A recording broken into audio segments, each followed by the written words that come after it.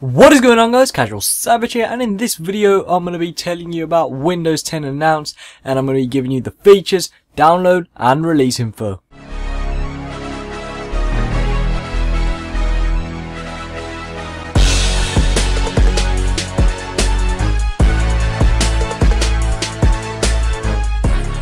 So let's get straight into the features. A truly unified store for apps.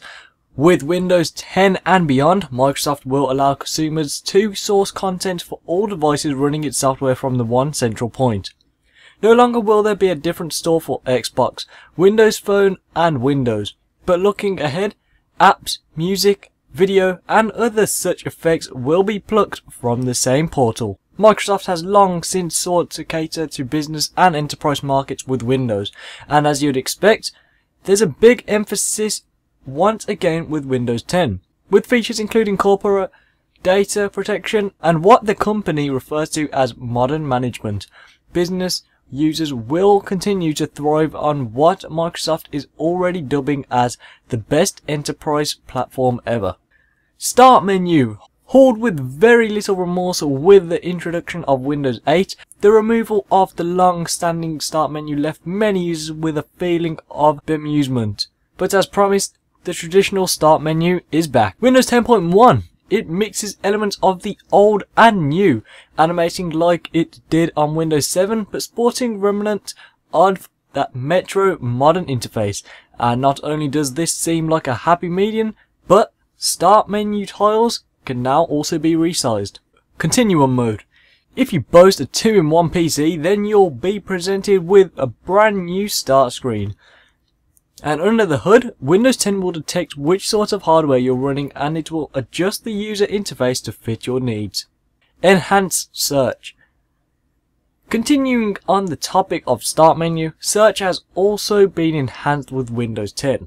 Users will be able to key in their search queries directly from start and can perform both local and web searches using this particular facility. Desktop optimizations. Windows 10 App Snap. Microsoft has panned by critics for going on head first with its big Metro or modern ideas for Windows 8 without considering that the vast majority of its user base used and still do use traditional rigs benefit of the touchscreen. Windows 8.1 pandered to desktop users considerably with many of the changes that it brought, and with Windows 10, this trend continues. Windows Metro or modern apps should play nicer with the keyboard and mouse arrangement, and for the most part, PC and notebook users should feel a great deal more comfortable with Windows 10 than they did back in 2012 with Windows 8. Multitasking continues to be an integral aspect as we seek to perform numerous tasks concurrently, and with Windows 10, Microsoft has added a couple of new features to make multitasking even simpler and more fluid.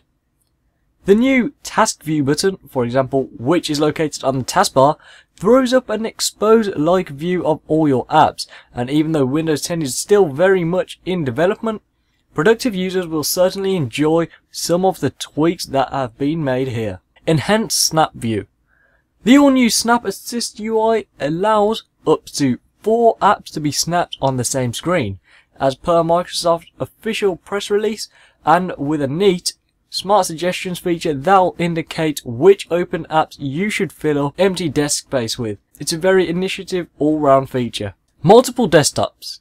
Windows users have long since bombarded themselves with an overload desktop, with files and apps accumulating into one big mess. With Windows 10, users will be able to create multiple or virtual desktops, allowing productive, organized folk to arrange separate desktops for different tasks, while those messy folks can make a real mess over several planes rather than just the one. Windows for all devices. The next generation of Windows is tailored to made to work on all devices, be it a 4-inch phone all the way up to a mighty 80-inch display. Technical preview download. The technical preview of Windows 10, which has been referenced as nauseam over the last couple of months, will be available to test starting October 1st, 2014, which is, of course, today. The all-new Windows Insider program will a bit like Apple's new OS X beta seed program, allow regular users to test drive unfinished software should they so wish. Although, as exciting as it sounds, interested parties should remember that the experience is likely to be buggier and more erratic than usual. You can find more details about this at preview.windows.com. Link to that will be in the description. The expected release date. Microsoft revealed that Windows 10 will roll out in the middle of next year, and although naturally vague at this stage, did also add that it would be releasing after the annual build development gathering. Pricing, there's no word on the price as of yet, which makes sense given that we're barely over the line for the announcement, but as soon as this information is made public, I'll be giving you all the details. Now for me personally, I don't see a great deal within Windows 10, and if you go ahead and watch what Windows actually uploaded to YouTube, link to that will be in the description.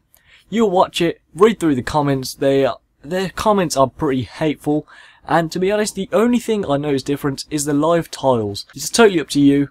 You can get it now if you want to, as I said, but as you'll see in the video Windows uploaded, they say make sure you do it on a second computer, meaning if you have a first computer, make sure you have a backup computer, because it's going to be buggier and you may get annoyed. And yes, being CasualSavage here, be sure to follow me on Twitter and like my Facebook page as I post gaming news and technology news daily. Also be sure to check out my gaming channel where I post daily, check out my FIFA channel where I post daily, and finally be sure to add me on Snapchat where I'll just show you what I do throughout my day. So yes, being CasualSavage here, I hope I have given you some useful information and hopefully decided whether or not you will be getting Windows 10. Please subscribe, rate, and post.